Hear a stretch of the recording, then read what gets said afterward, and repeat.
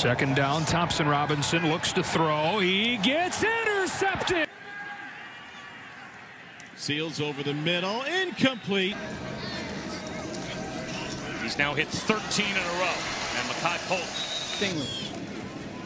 Draw play. Marks picks up about Smart.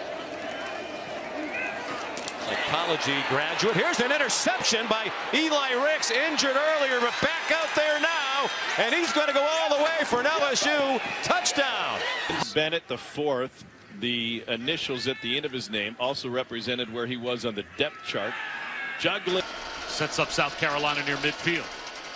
That's an interception thrown to Eli Ricks. The true freshman takes Keep that ball alive, throw it away so you don't take the negative yards. Underneath throw. That's still up.